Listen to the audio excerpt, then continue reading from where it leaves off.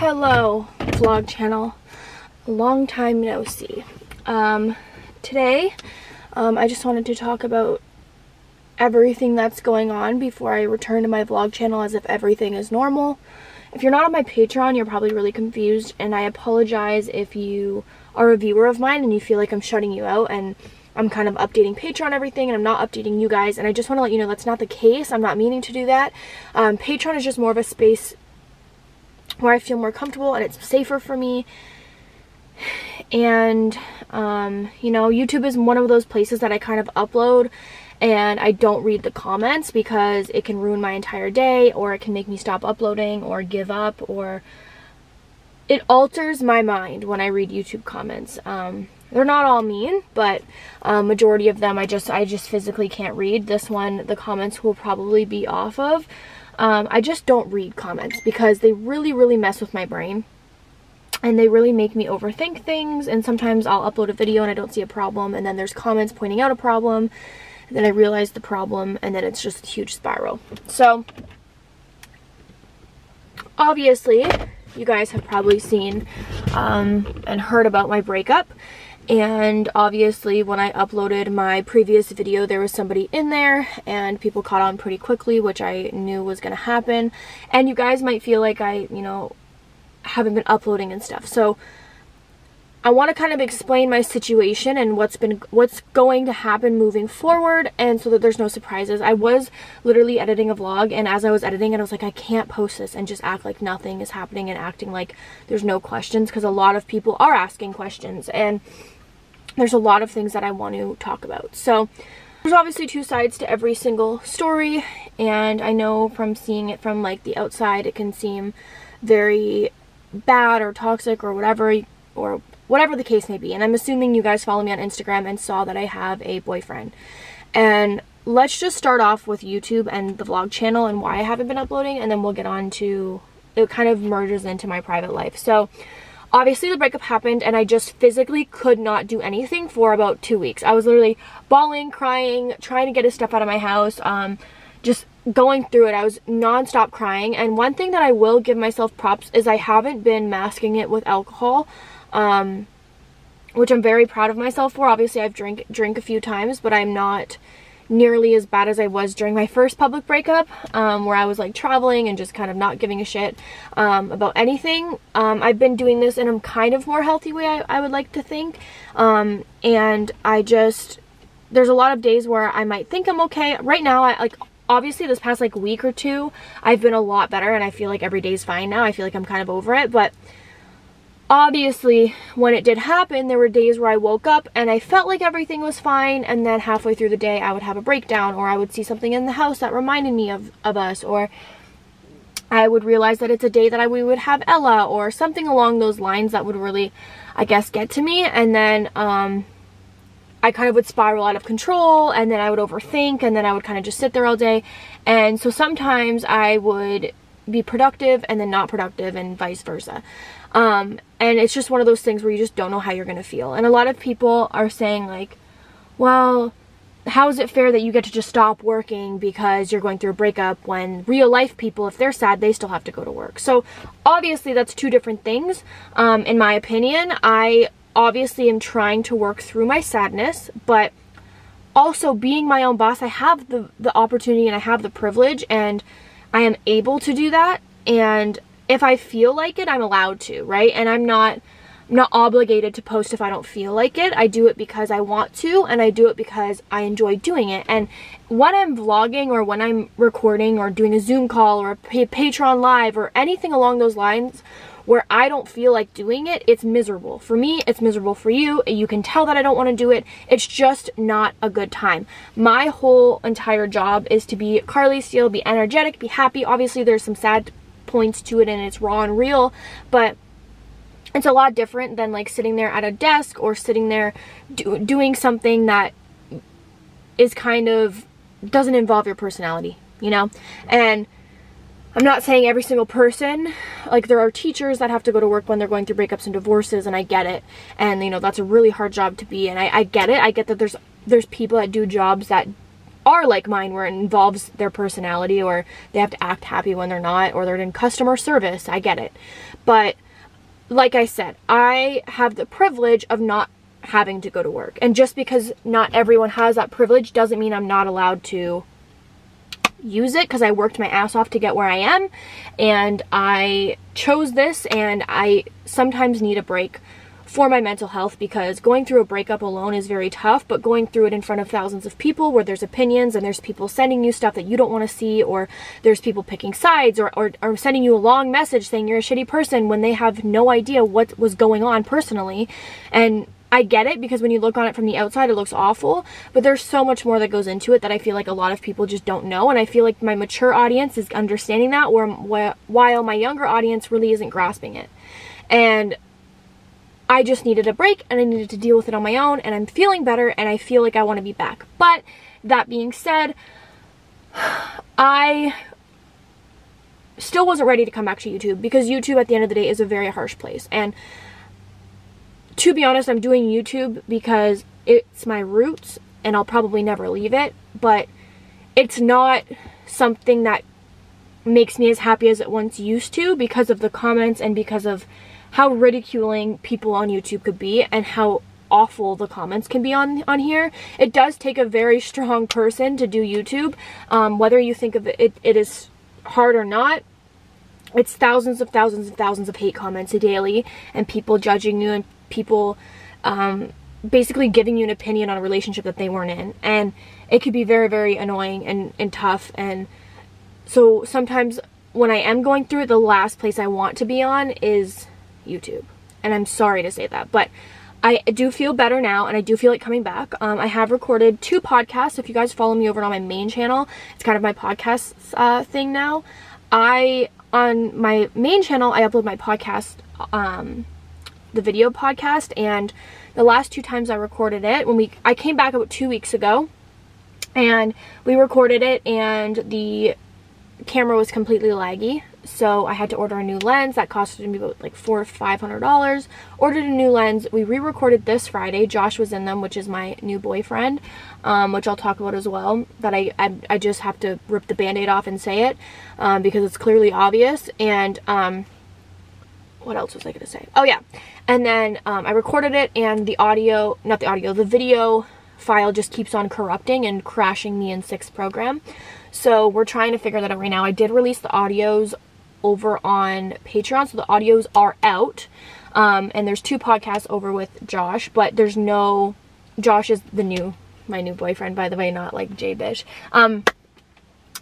But yeah, it's one of those things where I'm trying to do those things and everything just keeps spiraling out of control, and it's making me go insane. 1 minute, I need to put the AC on or like open the door for like a minute.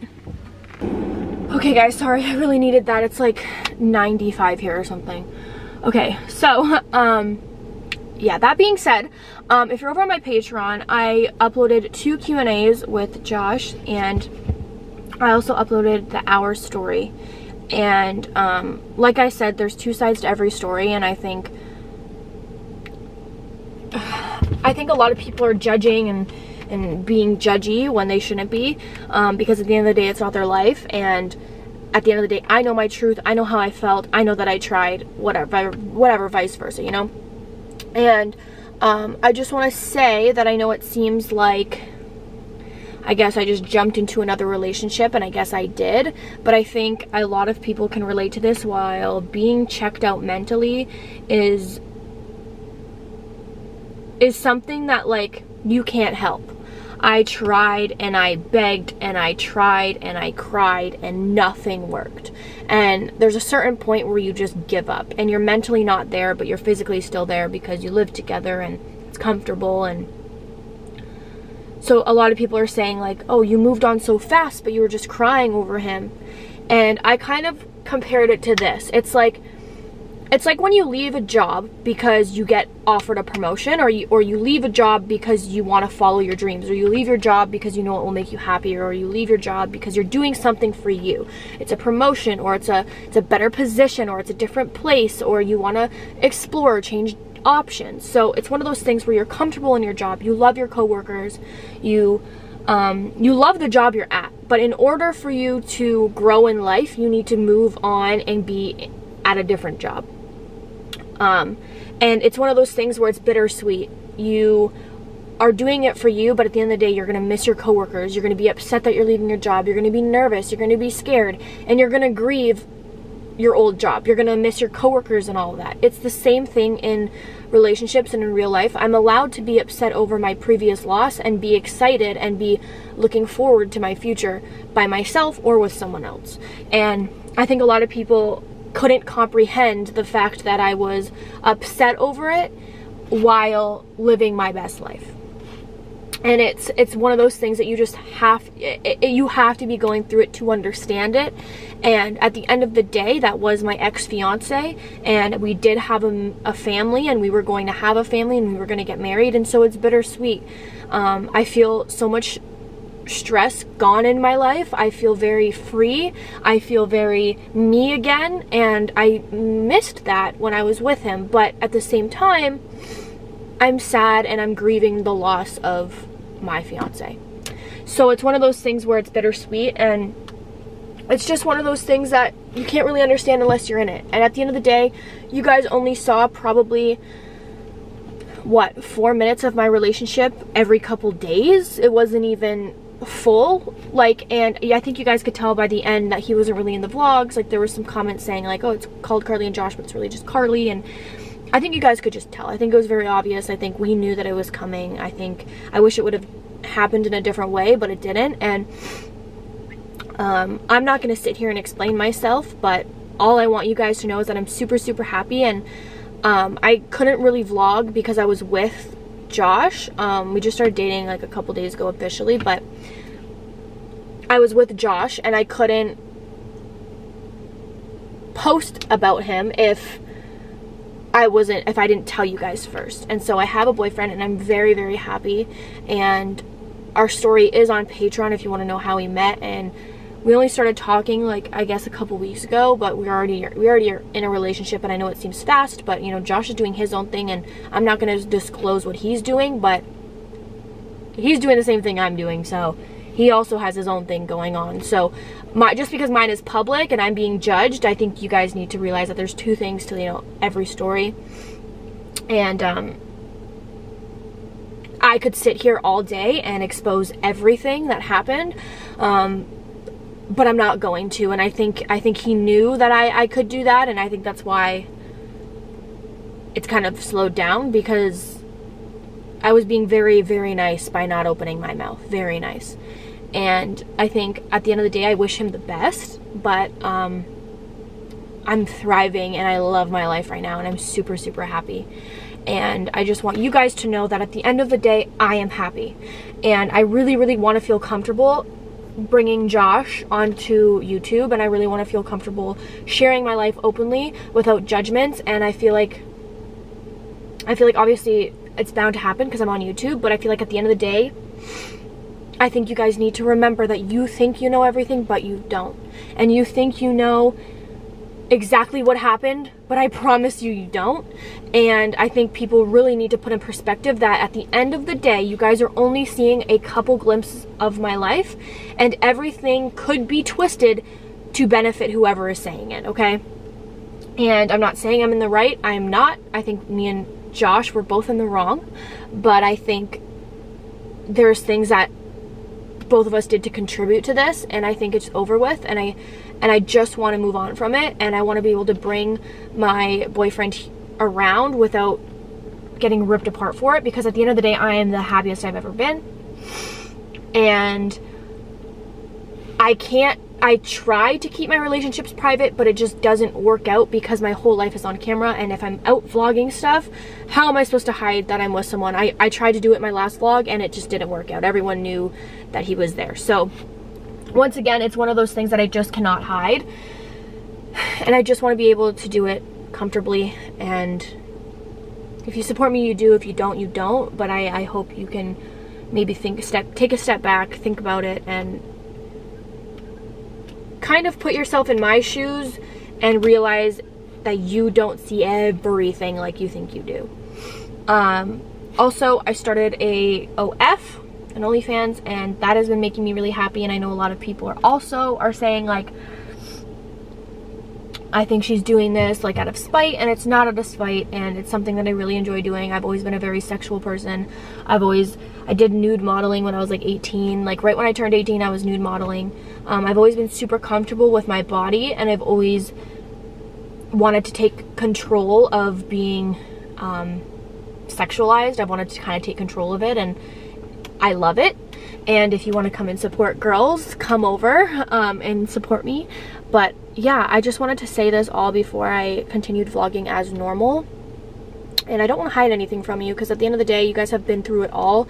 You guys went through my first public breakup. You guys were there before I was even with Connor. You guys were here.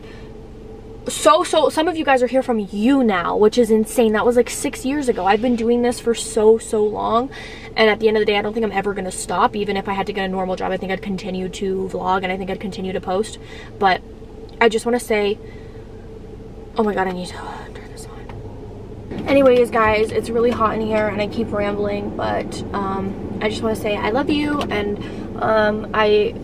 that was the reasoning for me not coming around and coming back. I was just nervous, and I didn't want to just, you know, act like and just hide things. I just didn't want to. I just feel like I can't do that, and I don't want to do that. And at the end of the day, this is my channel and this is my life that I'm vlogging, and if you don't agree with it, I'm sorry.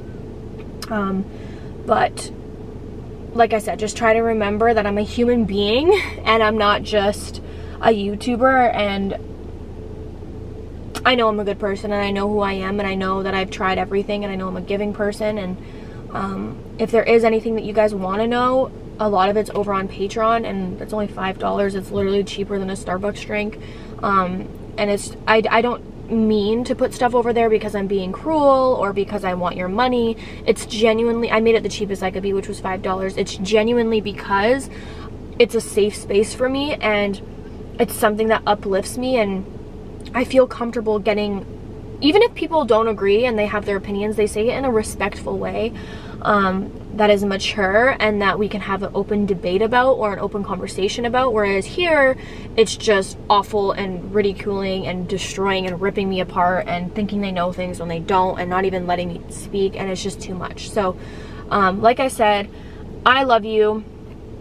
I love you so much, and I am going to come back and, you know, be here as normal. But I just needed you guys to be a little bit patient with me and kind of understand what I'm doing. But yeah, I love you guys. Thank you so much for watching. Thank you so much for being patient with me, and for all the people that have been here throughout all of my years. I really appreciate it, because without you, I have no idea where I'd be. And I love you guys so much, and I appreciate every single one of you, and I hope I don't disappoint you, and I hope that we can live our best lives together. And if both of my public breakups can hopefully inspire you to leave an unhappy relationship, I hope I do, because if I could get through those public ones that were fucking brutal in front of thousands of people, I'm sure you guys could get through it too. And I hope this is kind of a sign for you to leave if you're unhappy, because you guys have seen me be more and more happy with every relationship I get into. And I hope this is my last one. Obviously I can't say that for sure, but I hope this is my last one. And I am so happy. I'm so happy every single day. I am happy, and I feel so not stressed, and I just fucking love it. So I love you guys. Thank you so much for watching, and I'll see you guys on my next video. Bye.